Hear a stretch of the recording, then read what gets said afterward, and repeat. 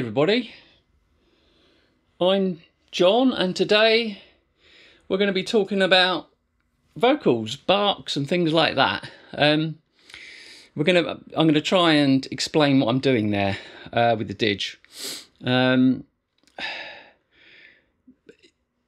it comes to vocals, it's an interesting sound to add to the dimension of your playing, and you can use it both musically and just ambiently, sort of just as an ambient background sound, or you can punctuate sort of sounds in your rhythms if you want to. But basically, you just want to cover what I'm doing here today, and then you can go away and practice it if you'd like to. So there's a couple of things I'm doing there. One is the sort of more sharp, sort of snappy sounding, that kind of thing, and the other one was just a bark on top, that kind of thing.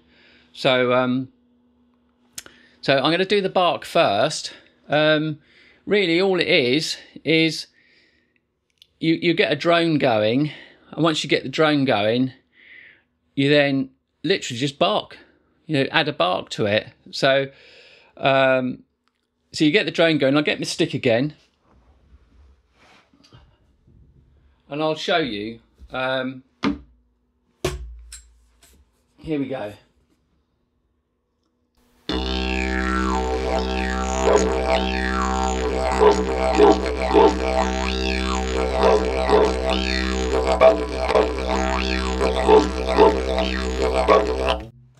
Right.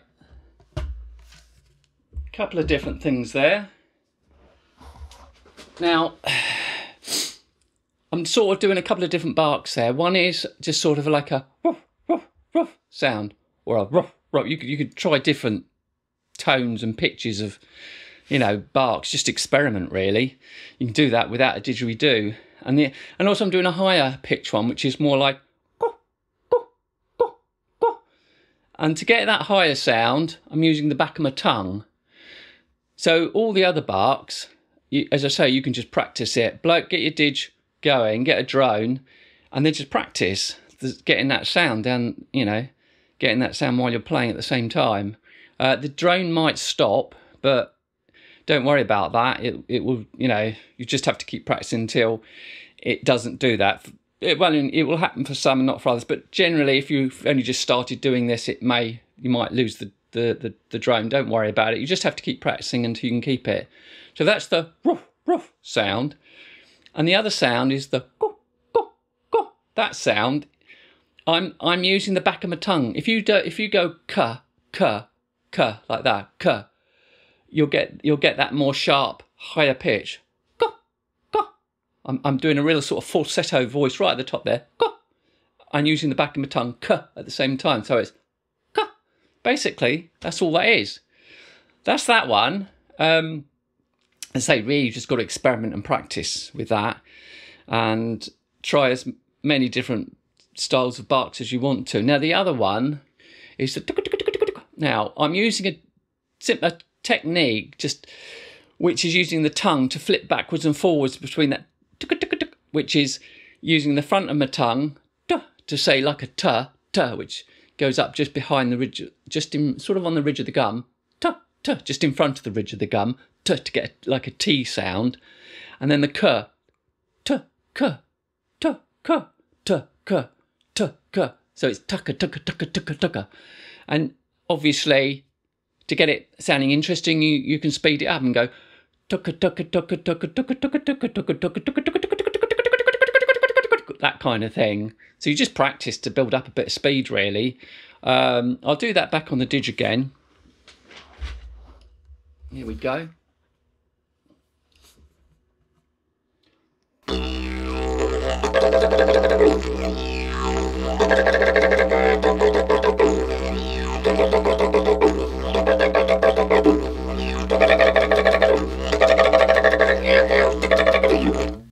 That kind of thing. Let's put that over there.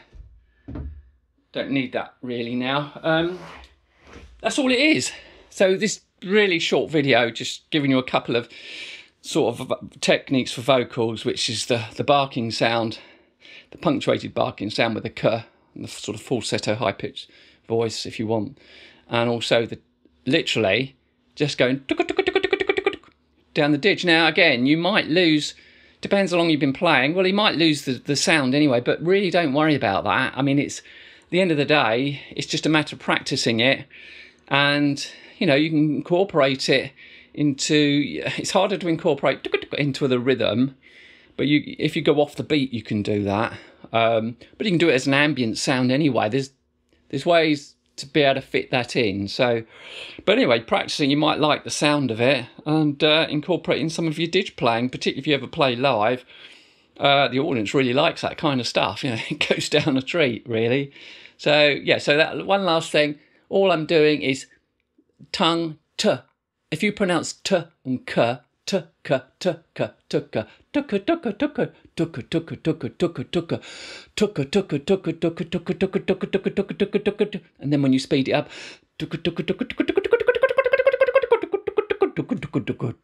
that kind of thing. Anyway, very quick one today. I hope it's of some value, and hope you get something from it and have a practice. By the way, before I go, doesn't really matter. I think everyone's as an individual is different in how long it takes you to get these things. Some people pick it up quicker, others take longer. It's never an indication of how good or how bad you know. Don't ever put yourself into that category of good or bad, or I can't do this kind of thing. It always comes down to persisting and practicing, and you know, some might find it a bit easier to do than others, but that's not necessarily an indication of how good you're going to become at it. It's how much you persist and how much in time. You need a bit of patience with it, even if things get frustrating. If you can't, you know, you just have to put it down and have a practice every now and then. You know, find your own time, the amount of time you want to practice it. Don't overdo it. You know, if you practice things for too long, let's just say you was doing that for a good half an hour, you might find it a bit too long. You know, you might want to practice for 10 minutes or something on something, and then move on, and then come back to it, and then come back to it another day. Or you can practice it in the car, as I said before. You can practice this off the didge anywhere you like. If you wanted to, you could practice it at a supermarket checkout. You know, you might get a few interesting looks, but but yeah. Anyway. Have fun with that, and good luck with it.